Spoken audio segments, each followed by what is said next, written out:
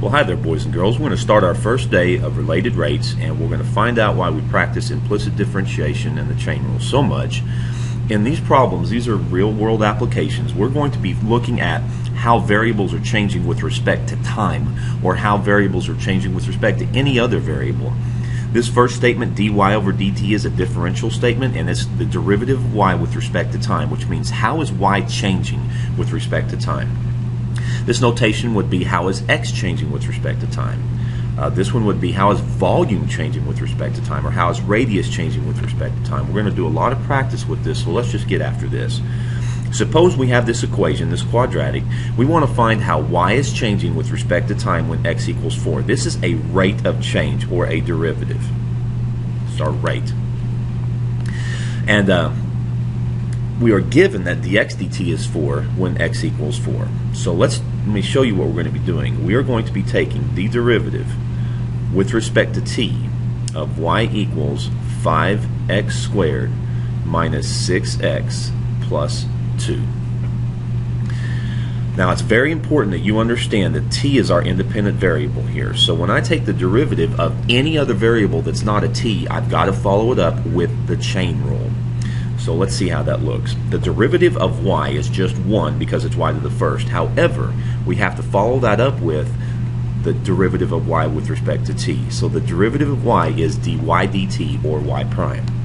On the other side, the derivative of 5x squared is 10x, but then we have to follow that up with multiplying by dx dt. Now the derivative of negative 6x is negative 6, but we have to follow that up with times dx dt. And the derivative of 2, of course, is just 0.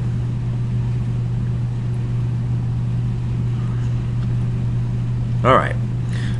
So let's see if we can plug and chug. And we are trying to find dy dt, and we have an equation for dy dt. We know that x is 4, and we know dx dt is 2. So we're just going to plug this in. So the rate of change of y with respect to t is equal to 10 times x, and x was given to me as 4, times dx dt, which is given to me as 2, minus 6 times dx dt, which is 2. And if we work through all this, 10 times 4 is 40, times 2 is 80, minus 12 is 68. Now what would that mean? That means that the rate of change of y, so out when x equals 4, y is changing big time with respect to time. It's going up 68 over 1. But you see this is a pretty, it's a quadratic with a large coefficient relatively in front of us. You know it's increasing. So that sort of makes sense. Now let's do some word problems. A pebble is dropped into a pond, causing ripples in the shape of concentric circles. I like this picture. You drop a pebble into a pond, and these little concentric circles, these little waves go out like this, these little ripples, and it's pretty cool to see. It's like my little picture in motion. It looks like a little bullseye. The radius of the outer ripple is increasing. Now you need to understand that when you see these words, constant rate, increasing, this is a derivative statement. This tells you that the derivative of the radius with respect to time is 1. This whole line right here lets me know that dr dt, how radius is changing, or with respect to time, is equal to 1. And it says it's increasing, so it's positive 1. Sometimes we're going to have to pay attention to see if that's a negative or not. It says when the radius is 4 feet, find the rate at which the area of the disturbed water is changing. So the area is changing. That means we are trying to find out what is dA dt. How is the area changing with respect to time? That's a question mark, by the way. When the radius is 4 feet. So what we need to do here is we have to come up with our own equation that relates the area to the radius of a circle. And you should know that that equation is A equals pi r squared. And I see that it says the radius is 4, but you may not plug that 4 feet in to what's called a variable that's changing. Now if this variable was static or unchanging, then you could go ahead and plug the 4 in. But the radius is changing, and so is the area. We can see that here. This radius went from that value to that value to that value, and of course the area is changing as well. So we cannot freeze the picture until we have taken the derivative with respect to time. So you write your equation, and the very next thing you do is you find the derivative with respect to time. So we're going to ddt this whole thing. I'm going to ddt this entire equation, a equals pi r squared. So let's go through this. And again, the independent variable is t. When I take the derivative of a, I get 1, but then I must follow that up with the derivative of a with respect to time. That's the chain rule. Now, the derivative of pi r squared is 2 pi r, because that pi is just a constant. It can sit there, so we bring the 2 down, but then we've got to follow that up with the chain rule, times dr dt. That's a times dr dt. So let's see what we know. We know now that we've taken the derivative, we can freeze and solve. The radius is 4 feet, and the radius is changing at 1 feet per second. So my answer is 2 times pi times r. R is 4 feet. And then r prime, or dr dt, is 1 foot per second. And so this works out to be 8 pi. When we multiply feet by feet, we get feet squared, or square feet, per second. And that's my answer to that. Alright, last example. Water runs out of a conical tank at a constant rate of 2 cubic feet per minute. The water is leaving at a rate of 2 cubic feet per minute. That tells me that dV dt, the change of volume with respect to time, is negative 2 cubic feet per minute. I don't know if you can see up here, but that's a cubic feet per minute. The radius at the top of the tank is 5 feet, and the height of the tank is 10 feet. So I've got this little conical tank. That's a horrible picture, I'm sorry, but please bear with me. The radius is 5 when the height is 10. Now, in a cone, in a circular cone, the ratio of the radius to the height will always be the same. So this tells me you need to get used to this with cones, because when we come up with our formula, we have too many variables in it. So I'm going to write this equation down. The radius to the height is 5 to 10. And if you cross multiply, you get the radius is 5h over 10, or 1/2 h. The radius is always 1/2 the height. Get used to that with cones.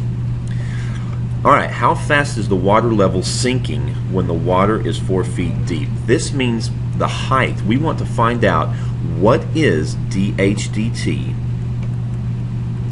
when h equals 4. So let's come up with the formula that relates the radius, the height, and the volume of a cone. And that formula is 1/3 pi r squared h. Now when we do these problems, I want to get a better 3 there to make sure. Let's get that eraser right there. Yes, I want a better 3. Thank you for your patience. Now, what we want to do now is we're going to substitute. We only want to have one variable down here. 2 variables can get pretty messy. I'm going to substitute 1/2 h. Get used to this with cones. I'm going to substitute 1/2 h in for the radius. So that means that volume equals 1/3 pi. The radius is 1/2 h, or h over 2 squared, times h, which says that V equals 1/2 squared, of course, is 1/4, and h squared is just h squared, times another h is h cubed, and we come up with this equation. Looks like pi over 12 h cubed. That is the volume formula when we have substituted in how the radius and height are related to each other. Now what I'm going to do is I'm going to ddt this equation. So let's scoot down here so I can have a little time. By the way, these are some formulas that you need to know. So when I've got V equals pi over 12 h cubed. So when I take the derivative with respect to time, I'm going to scooch down here and extend this page just a little bit. I'm going to scooch all the way down here. So the derivative with respect to time of v is dv dt. Now look at this. The pi over 12 is just a constant. It's going to sit there. And I'm going to bring the 3 down, and that's going to be 3 pi over 12 times h squared, but then I have to multiply that times dh dt, because time is my independent variable. The derivative of h is dh dt. So let's look and see what they want here. What do we know? We know what dv dt was. That was -2. Let me rewrite that. dv dt was -2 cubic feet, and I think that was per minute. And we also know that the height, or the h, was 4 when we freeze the picture. Again, you can't plug the 4 in until after you take the derivative, because the height is changing. So dv dt, I'm going to plug and chug, is -2 cubic feet per minute is equal to, I'll simplify 3 pi over 12 to pi over 4. And h is 4 feet. And when I square 4 feet, I get 16 square feet. And then times dh dt, which is what I am looking for. I am looking for h prime, or how is the height changing with respect to time. So when I divide through here, I'm going to divide both sides by basically, well, I guess I'll simplify this to a 4. That'll be easier. So I've got a 4 pi here. When I divide through by all of this to solve for dh dt, my square feet are going to divide into cubic feet and just leave me with feet per minute. So this looks messy. Let me rewrite this. So I'll tell you what I have so far. I've got -2, and I'm going to leave my units off for now because it got a little messy, equals 4 pi times dh dt. So that I don't confuse you too much, I took the 4 into the 16, and that simplified to 4. Now I'm going to solve for dh dt by dividing both sides by 4 pi. Divide by 4 pi. And I get that dh dt is equal to -pi is on bottom. Let's erase that. The pi is on bottom. What do we have on top? Looks like that's just going to be a 1 and then a 2 pi. And my units were going to be, I divided feet cubed by feet squared, and I get feet per minute. So there you go. That's related rates, our first practice with that, and I will see you guys tomorrow.